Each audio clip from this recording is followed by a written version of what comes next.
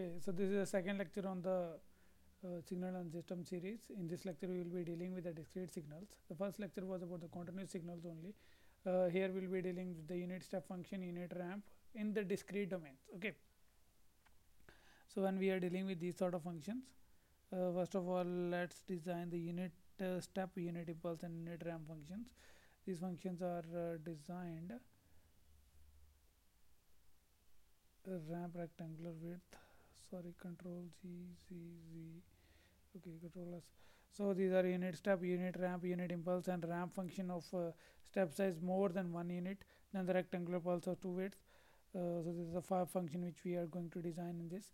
So instead of using, when we designed a discrete uh, signal, instead of using plot here or subplot here, sorry, plot here, we use a stem function. So stem function corresponds to the discrete set of functions.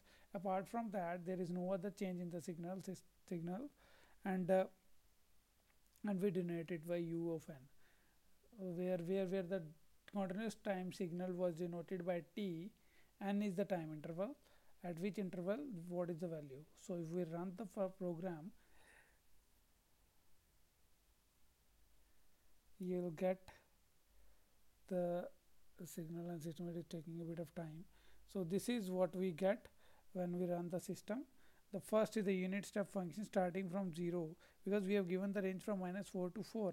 So it is giving us the values from till 0. There is no change in the response, but at 0 there is 1, then it is then it is continuously changing its value. At 1 it is 1, at 2 it is 100, so on up to minus up to 4 it is 1.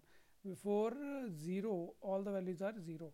Now as far as the unit impulse response is concerned, it is now we all know that impulse response is 0, is 1 at a value of 0. So it is 1 at value of 0. For rest of the function it is 0. The ramp function is in the form of a ramp at a unit at 0 to 1. So it gives a value of 1 at 1, because this is not a continuous function, so there is not any signal in between this function.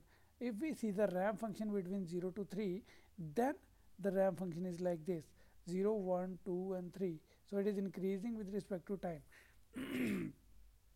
And the last function is the rectangular pulse of 2 second width.